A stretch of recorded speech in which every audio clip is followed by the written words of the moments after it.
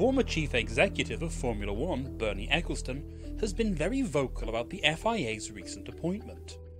Ecclestone seems frustrated about what the FIA have done and believes that it could harm the integrity of the sport as a whole. Bernie has voiced his opinion to the FIA and Formula One in the past, but here he seems extremely angry. But why is this? What made Ecclestone angry and frustrated over the FIA's most recent appointment? Let's take a look. Before we start, I want to give a big thanks to Bybit, one of the world's leading crypto exchange platforms, for sponsoring this video. They have an amazing competition going on at the moment, with the winner getting a paddock pass to the 2022 Silverstone Grand Prix. To enter, click the referral link in the description below and deposit at least $10 into your new Bybit account before midnight on Wednesday the 29th of June to be in with a chance to win this once-in-a-lifetime experience. Good luck! Bernie Ecclestone has issued a warning to people over the FIA's recent employment of a former Mercedes worker, Charlia-Ann Rao, who is currently interim head of the FIA. Ecclestone is extremely worried about this, saying it's bloody dangerous, as he is worried that the Mercedes worker may change the regulations and make decisions in favour of the Silver Arrows.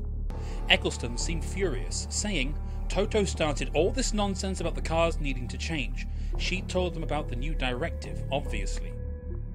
Here, it is clear to see that the former CEO of Formula One is suggesting that, due to Wolff and Mercedes complaining in the media, this has led to this former Mercedes employee to change the rules in their favour. This may be somewhat true, as the regulations got changed to help the physical effects on the driver from porpoising by forcing teams to lift the ride height if they have too much bouncing. But in reality, this does not help Mercedes at all.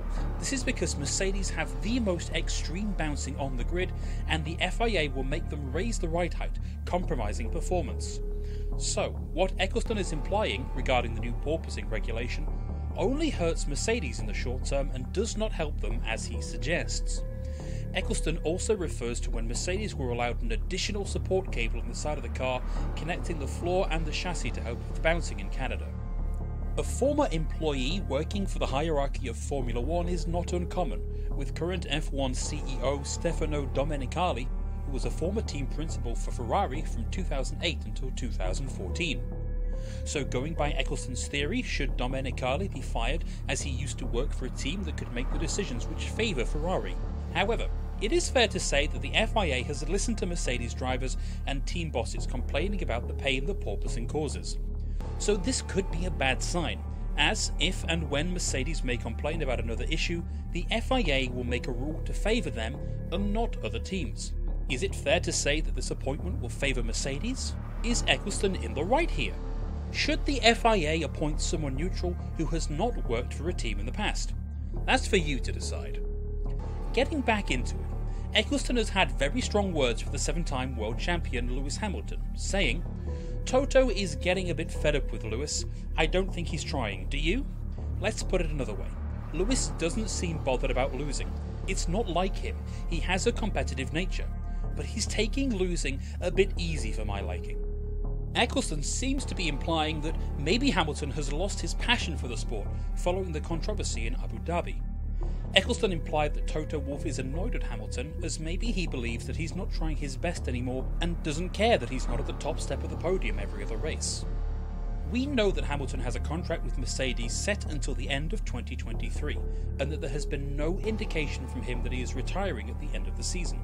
There were several rumours at the end of 2021 that he fell out of love with the sport due to the decisions made by Michael Mercy and the FIA, but these of course were deemed to be false.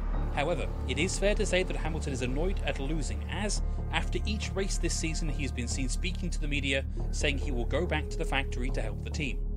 Hamilton, on his Instagram stories, has been seen using the simulator at the factory quite a lot.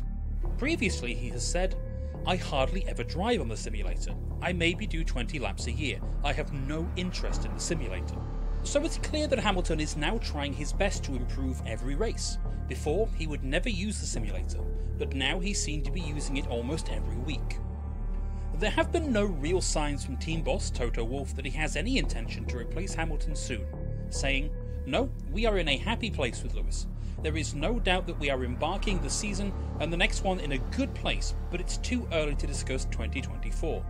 But having said that, I couldn't wish for a better driver pairing.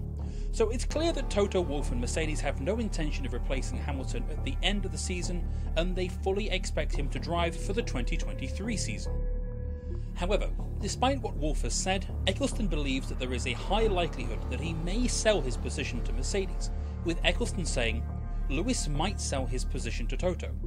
This is how much I am getting, I'll step down and give me half of what I would get. Toto can go and do one of his magic deals, offer someone less money and keep 20 mil. Nobody needs to tell Toto this because he has already thought of it. Lewis would probably stop under those circumstances." Ecclestone here is pretty much saying that Lewis may say to Toto to buy his contract out if Toto is so annoyed at Lewis for not trying. However, it is very clear that Hamilton is happy with the challenge that he has right now and will most definitely continue next season. But the question is, do you think Hamilton will continue beyond this season? Before we jump into what Bernie Ecclestone thinks about Sebastian Vettel, make sure to click the referral link in the description below and deposit at least $10 into your new Bybit account before midnight on Wednesday 29th of June to be in with a chance to win a once-in-a-lifetime experience and be in amongst the paddock at Silverstone this weekend. Ecclestone has not just fired shots towards Mercedes and Hamilton, but has also spoken out on four-time world champion Sebastian Vettel concerning his speaking out on real-world issues. The 91-year-old billionaire came out and said, "Vettel becomes a politician because he doesn't win." Ecclestone understands what Vettel is saying is important, but he should either choose to become a politician or be a Formula One driver and not mix them both. We know that in the past couple of years, Vettel has spoken out about climate change and many other issues that he believes are very important. But even though Vettel is trying to make a change for the better, Ecclestone said he has less concentration than before. When he first started winning races, he had little idea what was going on in the world and was unable to realise what was going on in the world. These are extremely harsh comments from Ecclestone, who suggests that Vettel needs to drop being a politician so that he can focus on driving for Aston Martin and putting in even better performances. However, Vettel has been very impressive this season. With him missing the first two races due to COVID, he still has 10 more points than his teammate, Lance Stroll. This is all while being in the second slowest car on the grid. So far, it is fair to say that Vettel is doing the best with the machinery that he currently has at his disposal.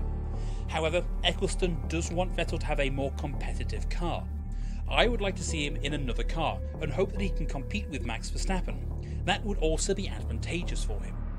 Here, Ecclestone wants Vettel to be in a car that is challenging for race wins every week and for him to reach the heights that he once was at. Vettel was dominant from 2010 until 2013, winning every world championship in that time frame, and he physically could not be beaten, breaking multiple records as he did it. Would you like to see Vettel in a more competitive car? Are these comments harsh on Vettel? And should he stop being an activist for change? Or should Ecclestone just keep his mouth shut and stop commenting on drivers? That's for you to decide in the comments below. Make sure to click the link in the description and follow all the steps to have a chance to be in the paddock this weekend at Silverstone. Thank you for watching, and click the link on your screen to watch more content from Formula Today.